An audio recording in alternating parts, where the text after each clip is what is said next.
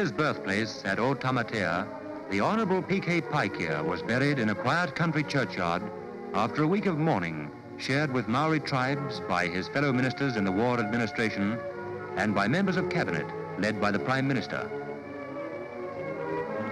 Paraire Karaka Paikea was a descendant of Paikea Te Hekeua, chief of the Ngāti Whatua. Like many Maoris who gained positions of leadership in their race, he found that obligations of service to his own people involved obligations to his country. From a position of prominence in Maori affairs, he was chief executive officer of the Ratana movement, he went forward to find his place in national politics. As member for the Northern Maori electorate, he became minister in charge of the Maori war effort. When he died, he seemed only at the beginning of his political career. Yet he had already shown that a Maori's allegiance to his people and the patriotism of a New Zealander are the same thing.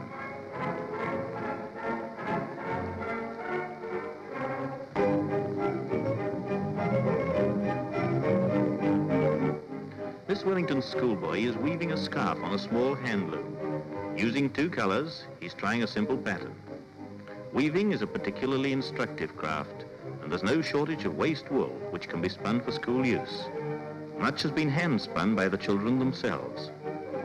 When the ends of the warp have been knotted, the girls take over to wash the scarves and give them their first ironing. Crafts have an important place in a complete education. Man used materials long before he used words and figures. He still needs to know all about them.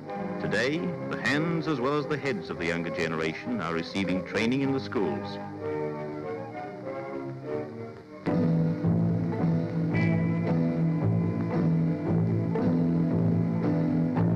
These are men who belong in these tropical Solomon Islands.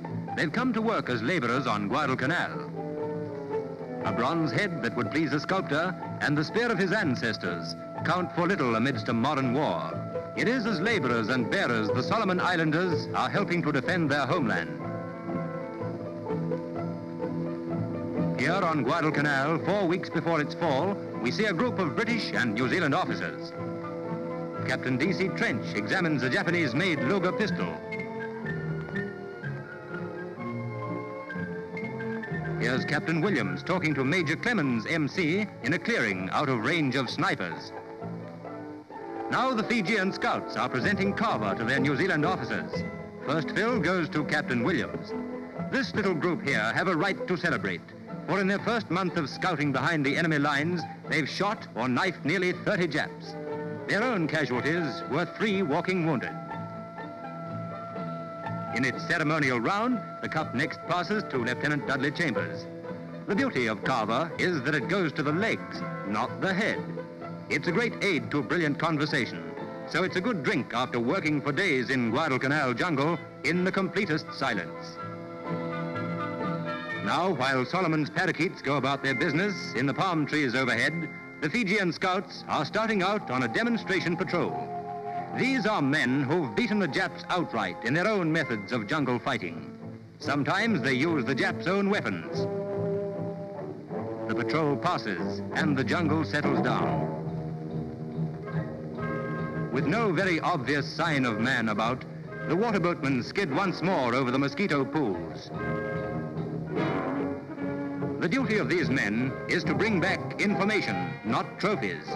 But they do more than their job. And enemy patrols sometimes go where the good Japs go and never know what hit them.